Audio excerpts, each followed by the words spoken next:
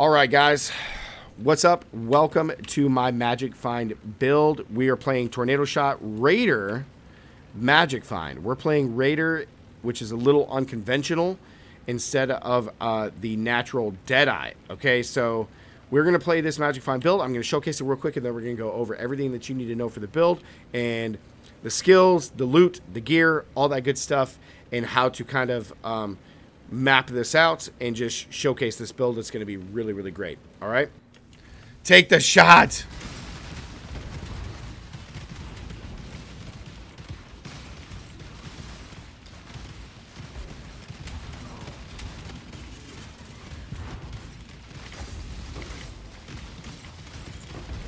This is Magic Find, baby.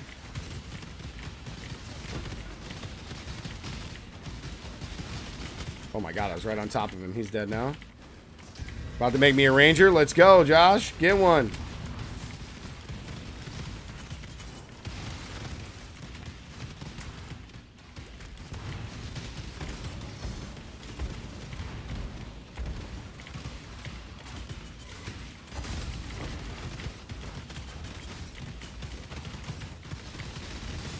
Oh my god, I just deleted her, bro. I just deleted her.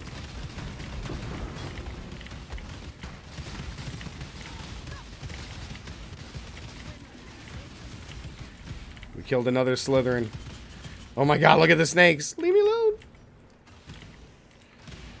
How long are they going to follow me? Alright. Nice. Alright, let's gather up all the loot. This is Tornado Shot Raider Magic Find, okay? We're rocking an elemental bow. We're going to be doing kind of like a traditional Tornado Shot. We're doing Tornado Shot with Mirage Archer, Chain Support, Trinity, Divergent Inspiration, as well as Awaken Elemental because we are an elemental bow. Then we're doing Purity of Elements with Enlightened Anger for some more damage and Petrified Blood to help protect my life, which is what you can't see underneath my beautiful camera. Then we're rocking, of course, two Venter's Gambles along with a Graceful Assault Amulet, which is really strong. We have an Elemental Bow, which is going to be having additional arrows being fired, as well as getting that in your bow is very important. If you can get more arrows, it's really, really good because then you won't have to run the Greater Multi. You won't have to run that. If you do happen to not have as many arrows being fired from your bow and quiver, then I could suggest maybe swapping one of these things out, like Chain Support, and swap that out for Greater Multi, which is just fine. But if you have enough arrows like you see and I have in the display or the presentation, that you can just swap out Chain Support for Greater Multi. Totally up to you.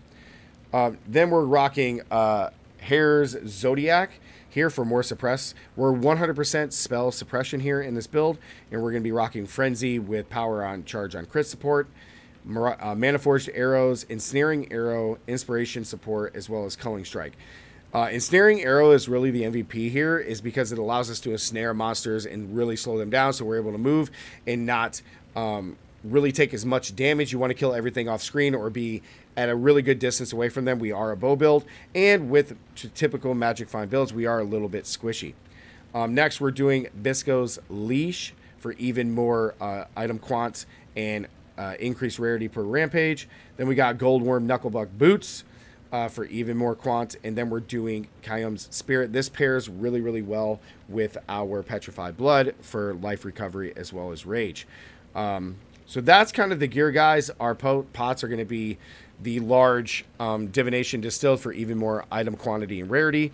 Then we got Dying a Ruby Flask, which is going to give us 2 more arrows projectiles during the effect, and then we have some more stuff here for item rarity, as well as increased critical strike chance, and then increased move speed, and then crit strike and crit strike. So the build is pretty standard when it comes to item find. This is a very, very strong build. It does cost a decent amount of div, especially if you're going to add on cursed enemies with elemental weakness. But overall, getting a lot of these items is pretty cheap if you can craft them. The belt and boots are pretty cheap. Getting the rings are pretty cheap. You can get a nice pair of Kayum's Spirit gloves, which are pretty cheap. But if you're going to get the cursed enemies, like I said, that's going to cost significantly more. The helmet was actually really cheap to put together, so you're looking at maybe a few div. The bow and your quiver are going to be the most expensive things here with all of the elemental additions to this. So that's probably where you're going to spend a lot of your div or currency on this build. Now, let's go take a look at the skill tree. I'm just going to briefly go over this. Again, the POB is going to be down in the description below. So again, guys, we are Raider. The reason that we are Raider is because I wanted to kind of do something different. I wanted to be a little bit more tanky instead of just being glass cannon. So we are doing Avatar of the Chase with Rapid Assault for more onslaught, as well as Way of the Poacher for more frenzy, and Avatar of Slaughter for more frenzy. So this is a very, very typical Raider start here, which I really like. So let's get to kind of go over the brief things and the most important parts about this build and the gems. So we're going to have a lot of stuff that gives us additional arrows, like this tattoo here. Make sure to go get one of these tattoos so you can fire an additional projectile. So our gems are going to be Thread of Hope, which is what allows us to just kind of pick and choose some of these items. The main ones, the skills here, is the multi-shot for even more projectiles. Then what I really like, so big shout out to the creator who did this, is Impossible Escape, which shoots us over here for Conduit, which allows us to pick up these extra nodes for more crit strike, more max life, as well as increased accuracy, because that is an issue on the build. So we need to have as much accuracy as possible, which you can also pick up here with these nodes. The next big thing is grabbing our Headhunter Inspired Jewel, so Inspired Learning. This is going to give us a mini Headhunter. So while we have affordable nodes, which is these four here, that's what's going to give us Headhunter for 20 seconds as opposed to the 60 seconds. That would be a next huge upgrade that we would swap our bell towel for, would be Headhunter if we ever got that for Magic Find. But this gem definitely works in the meantime. Our next big gems are, we're going to be grabbing Medium Cluster Jewels. We want Pressure Point and Quick Getaway. This is going to give us some more crit chance and more attack speed and move speed. Then we have another one for Streamline and Repeater. This is going to give us more projectile damage and speed, as well as attack speed and projectile damage. Huge. Our last few gems are Watcher's Eyes Prismatic. We have increased crit strike multiplier while affected by anger, so that's an aura we always have up. And then I really like the addition that we have here, which is unaffected by elemental weakness while affected by purity of elements. So purity of elements is what's going to give us our immunities over here. But while we're affected by purity of elements, we cannot suffer elemental weakness, so we don't get the negative there on our maps. So our next one is going to be just a normal Crimson Jewel, but the biggest thing here is Corrupted Blood cannot be inflicted on us. Very important. The damage over time stuff really hurts us, so this gets rid of part of Corrupted Blood, and then our Steel Skin is what's going to allow us to get rid of bleeding, which is very important. Okay? Those are the big jewels that we have on the build. The other skills that I did miss, guys, is we're doing Flame Dash for movement with Enhance. We're doing Omniless Steel Skin for our only defense skill. We have Berserk up here, which is why you see it 2 times. This is kind of like our ultimate. Because we are building up Rage, which we get from our gloves, it's very easy. Our life regen is a couple hundred easily, if not more. So we're building up our Rage, and this is just an ultimate to give us even more attack damage, move speed, and attack speed. Very important on the build.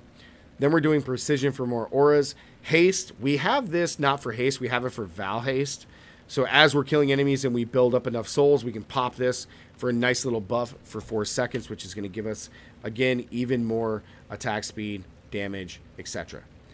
The last things here, guys, is that we're doing...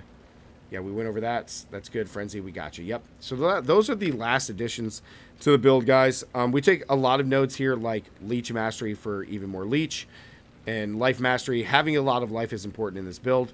And then we are pretty much it. We are very, very good on evasion. Again, we are 100% spell suppression in this build. Or no, we're at 89%, excuse me. I must have missed a node to not have 100%, but...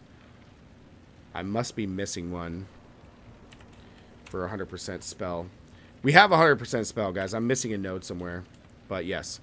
The POB will be down in the description below, guys. But that is my 3.22 Path of Exile Ranger Magic Find build, guys. I hope you did really enjoy it.